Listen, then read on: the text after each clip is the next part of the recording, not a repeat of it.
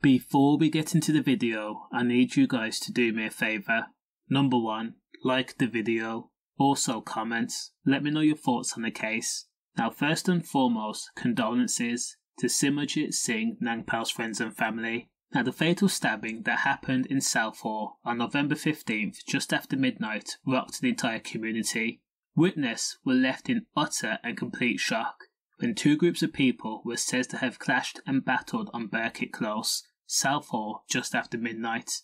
This tragic incident left 17-year-old Simarjeet Singh Nangpal fatally bladed. Now neighbours described hearing tyres screeching to a halt and a group of men exiting the vehicle. They then clashed with people on the street. They were shouting, they were swearing, there were screams. 17-year-old Simarjeet Singh Nangpal was left with a wound and still had been targeted even after the fact. He was targeted with sticks by multiple people. Now after the 17-year-old was left in the street, the men just drove off as if it was mission complete. Emergency services rushed to the scene and they worked on Simarjeet, but sadly he was pronounced dead at the scene. The worst thing about the entire situation was his mum had arrived at the scene and she had to witness the image of her own son in such a way, unmoving, red running in the street, and this happened in their local area.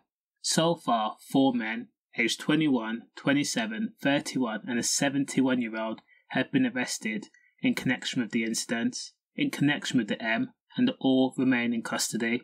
Again, condolences. Stay safe.